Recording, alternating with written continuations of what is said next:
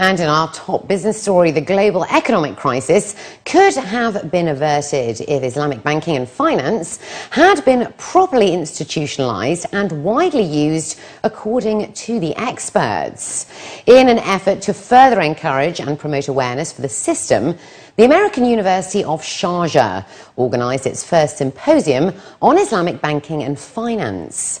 They say the system has been in practice for 1,500 years now, during which Islamic societies have been trading, financing and risk sharing and more.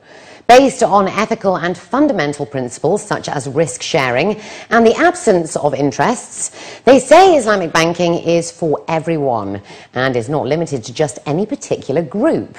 International and regional experts engaged students, academics and industry practitioners, highlighting the importance of Islamic finance as well as the challenges it faced in the aftermath of the recent financial downturn worldwide.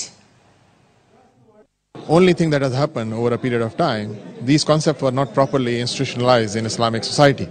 And when the influence of Islam in the world diminished, these concepts were lost. At that time, the modern structures were coming, conventional banks were powerful, so the conventional structure got hold and the whole world started working on the conventional structure. Asset-backed financial crisis would have not happened. And Islamic financing is all about asset backing. So if you look at it in that context and you see how the Islamic finance would have worked if it was an Islamic financial system, then these transactions which were on derivatives, on which were on securitization, many of these transactions would have not taken place. Meanwhile, attendees were polled about the conventional and the Islamic way of banking, who said they didn't see or feel any difference between the two systems. According to experts, this reflected the main challenge for financial institutions and consumers, which they hope to help tackle by addressing any misconceptions and changing mindsets during the two-day event. We are doing this exactly because of the reasons you have mentioned. We are trying to promote Islamic finance because this is an industry that's growing very, very fast. We're now talking about a $1.4 trillion industry.